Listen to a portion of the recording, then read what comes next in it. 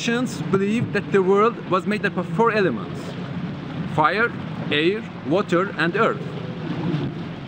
But over time, with the progress of science, the physicists discovered that all material is composed of tiny particles called molecules, which themselves are constituted of atoms.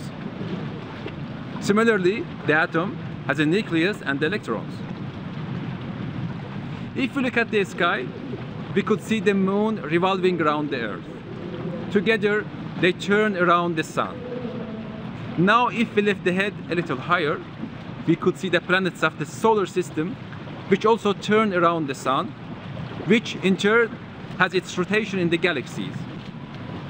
As well as the galaxies have their own axis to turn around.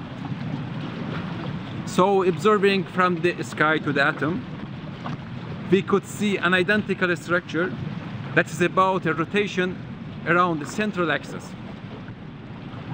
A structure similar to that of atom, which has a nucleus and electrons.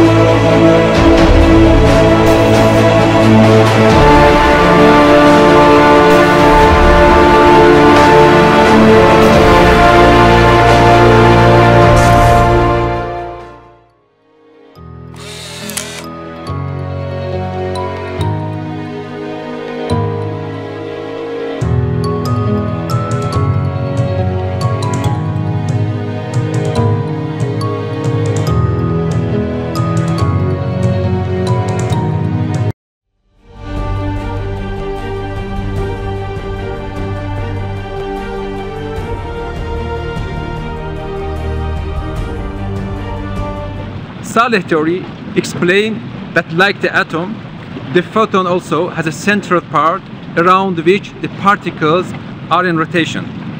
And indeed, the photon is a small atom with a similar constitution.